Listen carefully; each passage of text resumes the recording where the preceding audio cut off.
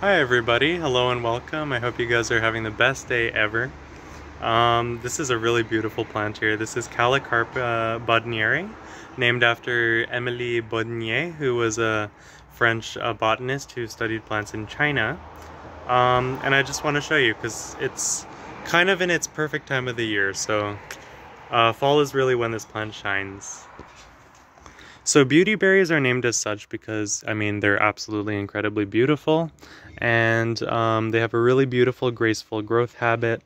And another thing I want to say is there's so many different kinds of Callicarpa. The genus Callicarpa itself is a member of the Lamiaceae family and the classification Lamiales, which is a family that's familiar for many different types of hardy herbs. It's the same family that you'll find things like sage and rosemary in. So Callicarpas are native all over the world. There's some that are from America, there's some from Southern America, there's some from Asia, Europe, even varieties from Africa. But this particular cultivar is called Profusion, and it has the Royal Horticulture Merit Award, so it's really well renowned and just appreciated around gardens in all over the world. So a couple of key facts about this plant. They're technically not toxic, and you can actually make a syrup from their clusters of berries. You're going to want to make sure that these berries are ripe. They'll turn into a dark metallic-y kind of true purple. You can make a really beautiful jelly or jam or concentrate out of them, very similar to how you would with a elderberry or sambucus, the black lace elderberry in particular. If you mix them with sugar and boil them down and reduce them into a syrup, it's quite nutritious actually. Be very careful if you are foraging these guys, just to make sure that you know exactly what you are, harvesting, to make sure that it actually is Callicarpa, because these guys are very similar to different kinds of nightshades, which are toxic in terms of their fruiting structures. So I just rotated this guy so you guys can kind of appreciate their form. Profusion, Callicarpa bodinieri in particular, has a really nice sweeping form. There's other varieties of Callicarpa that have a much higher form, but in general they're more of a spreading upright kind of plant. This one just in particular has this kind of swooping feature. They have really attractive fall foliage. You're going to want to keep these berries on for birds. It's a scarce resource food that a lot of different animals will turn to. Not their favorite food, but it's definitely a good secondary food to leave for wildlife. This needs really good, well-drained soil. It's a bit more of an understory plant in its native habitat of central China. So it doesn't necessarily need really incredibly bright light, but you're going to get more lustrous and bigger berry clumps and clusters if you have it in a more bright light location. Not too fussy on soil. It's definitely not a heavy feeder by any means. It grows in very similar soils to plants like ninebark, just as long as they're very fibrous, relatively neutral to acidic pH, and they drain really well, and they can dry out in the summer between waterings. That's exactly what this plant favors. This particular variety will get to about 8 feet wide, about 10 feet tall. I think that's kind of pushing it though. Usually in horticultural spaces they kind of keep a little bit shorter.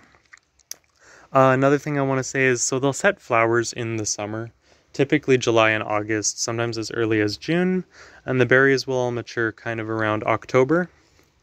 And they persist for a really long time, especially in areas that don't get zapped by like intense cold frosts, like, you know, heavy frosts in October, November. They'll actually persist a little bit longer into even up to January sometimes.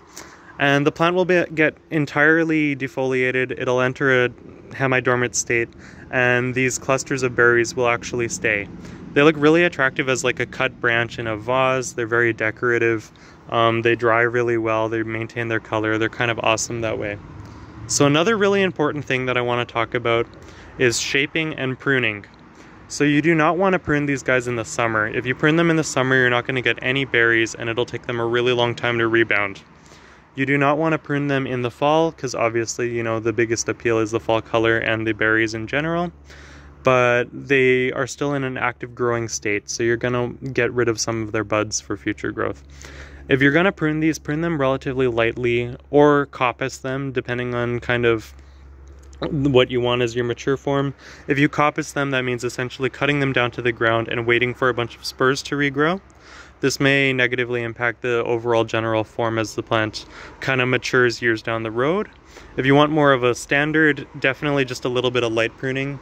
Best time to do that in the northern hemisphere is definitely February, in my experience. This is a plant that benefits from late winter, kind of midwinter pruning.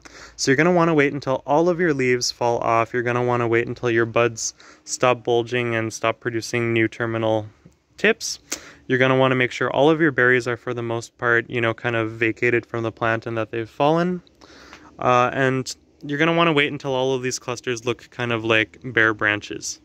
And then you're going to want to prune it back. It's okay if you prune it in the cold. This is not a very sap-heavy plant. It'll definitely rebound from that, but you're going to want to prune them when they're fully dormant. So that's tail end of February, early March, mid-February in the northern hemisphere, depending on where you live. Beautiful, beautiful leaves. They're in opposite arrangement. That's another key ID feature. Sorry, I just realized that this is not actually focused at all. I don't know if this reminds you guys of like dogwoods, red osier dogwood, but it's an incredibly similar opposite fashion that they grow in. If you get this kind of weird fuzzy kind of brown hairiness on the leaves, this is totally normal. This is just the juvenile hairs that they grow. This isn't super, you know, susceptible to fungal problems, but it does get a little bit of mildew in wetter areas in the winter. But generally speaking, it's not super prone to fungal issues.